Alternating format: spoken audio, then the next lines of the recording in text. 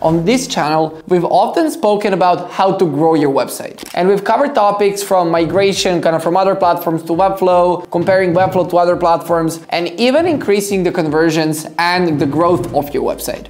And we've mentioned all of these important aspects, but we did not cover probably one of the most important ones, and that is a website audit. And that's why in this video, I'll be showcasing what is a website audit, how can you do it yourself, and just give few examples of why you should continuously be auditing your website and what results are we getting for our clients with those website audits. So let's get started. Before jumping into the video, my name is Urosh and I'm the founder and CEO at Flow Ninja. And over the past years, we had a chance to work on more than 150 to 200 websites for some of the most leading enterprises around the world, like Upwork.com. And even though many of these websites that we built over the years have been in different sizes, different industries, different scales of the websites, from scale-ups, startups to enterprises, all of them have one thing which is in common with all of those websites. And that is that every single one of them required a website audit. So what is a website audit after all? I mean, to take a step back, your website should be the bridge between you and your customers. And even if you have a really pretty website, or even a website which has a lot of traffic coming to the website itself, you might not be converting those visitors properly, and in the process, you might not generate enough revenue from your marketing website. So that's why in this video, I'll go over the main things you need to take care of when doing a website audit yourself. I mean, depending on the size of the company, the size of the product, it can be like a few months of work actually to go ahead and do a proper website audit. But to keep this video short and to kind of ensure that we give just the top high-level overviews of things you should take care of, I'm going to be going ahead and showcasing you the page performance scan. I'm going to be showcasing you how to do a technical SEO and keyword research, how to go ahead and audit your website architecture and sitemap, how to go ahead and create a good user journey and create an actual sales funnel out of your website, and finally, how to see what your competitors are doing and find inspiration from that for your own. The first part is going to be page performance scan. And the thing I hate the most personally is waiting in lines. Just because even if I go ahead and visit the top Michelin-starred restaurant, if I'm gonna be waiting on my food for 45 minutes to an hour, it doesn't matter how good the food is, I'm gonna get away from that place frustrated and annoyed by the customer service and by the time it took me to get my food to my plate and in front of my mouth. And if we compare that to the website, it's probably gonna be pretty similar. I know a lot of agencies which are pushing kind of really fancy designs, really fancy interactions, and adding more and more things, which are just gonna be slowing down the website and which are gonna create a bad user experience for a lot of the users, which might not have like the best devices, which might not have good internet connection at the time of them actually loading the website up. And in the process, that's probably gonna result in those customers leaving the website and leaving the website not satisfied with the experience. And I'm not talking about this just from a personal perspective. We had a client which was spending 100 and 150K on ads every single month. And by them just optimizing their page speed, it allowed them to get a better ROI by upwards of 30% on all of the ad spend they were placing on the website. And that's with a simple change and with a simple update to the website, and that's to make it load a lot faster than it was loading previously. Now that we know that website speed is really important, how can you actually track this website speed and how to know is your website performant? There are multiple tools you can use. The one I like personally the most is tool.pingdom.com, just because it's gonna give me the best possible score for my website, which is gonna be consistent. On the other side, you also have GTmetrix, which became paid pretty recently. You can use Google's speed test for websites, and soon we're also going to be launching a new feature on our DataGo app platform, which is going to allow you to go ahead and track every single one of your pages and the speed of every single one of your pages in order to ensure that they're running in the best way possible. By leveraging these tools, you're going to be able to see the speed of every single one of your website pages and to monitor whether you're making improvements or whether you need to continue working on your website speed. Step 2 is going to be technical SEO and strategy. If you invest in your technical SEO, in your SEO strategy, in your content, and in general in your website from a strategic SEO perspective, you're going to be continuously getting free traffic, free leads, and in the end, free customers directly from Google to your website without paying a penny. And all of that sounds really, really fun. But in order to get to that point, you need a really good SEO strategy, you need a good platform, and you need to ensure that everything is set up properly from the technical side. And this is a huge topic that I don't want to get really in depth to in this video, but I can give you a few tips on what should you do when you go ahead and take a look at your website or your clients' websites from a technical SEO standpoint. First, of course, is the SEO strategy. How I like to look at the SEO strategy is you're either going to go ahead and create long tail SEO keywords, which are probably going to be a lot easier to rank for. I mean, we usually position that where, for example, even for our website, we're going to be writing blogs about long tail keywords. Before somebody finds out that they need Webflow, they're probably going to be searching for the best CMS platform in 2024. So we can start creating content which is first Google search from a VP of marketing or whatever when they start considering a website migration. And based off of that, they're going to be able to see our content on every single page on Google. And by the time when they are kind of ready to buy, they're going to be able to go ahead and see our transactional keyword and actually buy from our brand. And it's really important for you to go ahead and think about SEO on that kind of long tail basis, and that you don't think about SEO as a transactional keyword where somebody's going to type in the best Webflow agency and you're going to kind of pop up on the top. And it's going to be similar in B2B, in B2C, or in any other industries. Then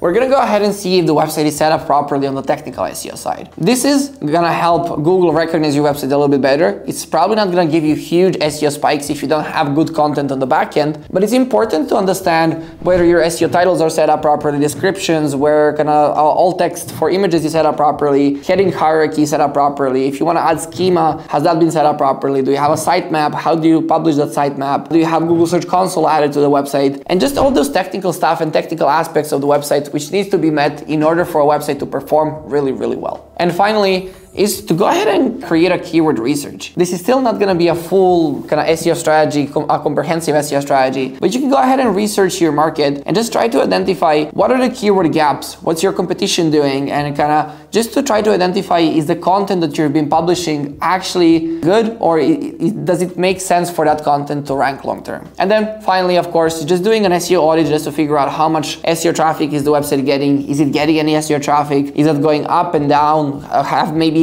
some of the recent changes of the website made the website to have more traffic or made the website to have less traffic, so we can double down on those and either create more of the content which is performing well, or to figure out what actually broke the website and fix it long term. And when it comes to the tools, you're going to want to use probably like SEMrush. It's one of the most popular tools, but if you don't have a budget for something like that, you can do a really quick and easy search with spyfu.com, which is a free tool which is going to allow you to go ahead and get a little bit of an overview of your website, and of course also of your competitors and what they're doing from their own side. On top of that, you're going to have of course the Google Search Console, and you're going to want to ensure that your website has the Search Console installed and that you can dig into the Search Console to identify for any problems. And the final tool is going to be Answer the Public, just because I do strongly believe it's a great tool to give you ideas on those kind of long tail SEO keywords and to help you to create the best possible SEO strategy for your website. Step 3 is going to be the website architecture and sitemap. You need to think about your website as your digital storefront. You want your customers to know everything about your brand, about your service, and about your business before they book a sales call,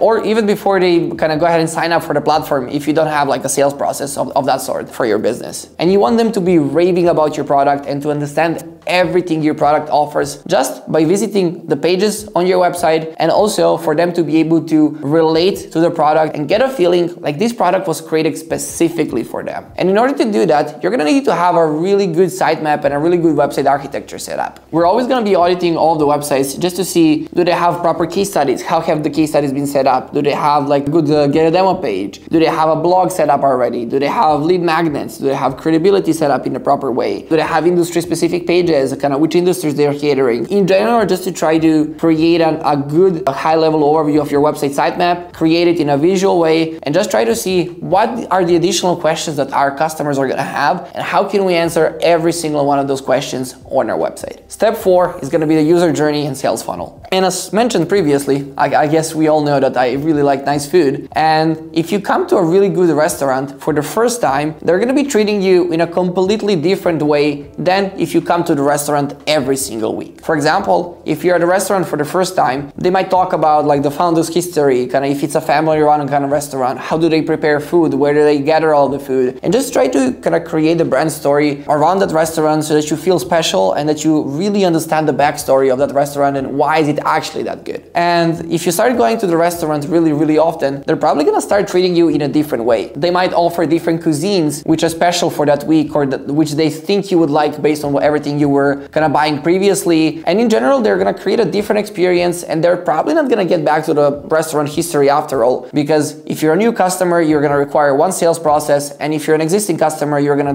require a different sales process. And if you apply the same logic to your marketing website, you're gonna wanna understand where do your customers come from and how do you wanna create their experience to be when they can touch your website in different touch points. So if you're running paid, you want one user journey for that. If people are coming from blogs, you wanna have a different user journey for that. If people already know your brand and they're directly typing in kind of Flow Ninja on their browser, you wanna have a different user journey for that. So just try to identify where do all the customers come from, where do you wanna push them to, and how can you create the best possible kind of sales model and like a sales methodology around your website in order to ensure that those customers are actually converting in the proper way. And as a bonus tip, you're gonna wanna go ahead and kind of do an audit of your competitors' websites as well. As everybody says that good artists kind of copy and the best artists steal, you're gonna wanna do something similar when you're building your website. Of course, we're not gonna be stealing stuff that our competition is doing, but we just wanna figure out what actually works in our industry, what actually works kind of for websites which are similar size to ours, and just to see how can we be different and how can we approach a similar thing with a new creative idea in order to showcase that if our customer is comparing one website to our website, that our website in the end looks like a better solution, that our business looks like a winner for kind of the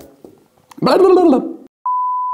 So by doing the market analysis and kind of competitors research, we're going to be able to identify which things can our competitors have and to position our website in a better way so that when a customer sees both of our websites, they think we're a stronger choice and they decide to go with our business in the end. And again, you can use the SpyFood tool to go ahead and kind of see which are your main competitors and what they're doing on their website and which ideas you can maybe steal just a little bit.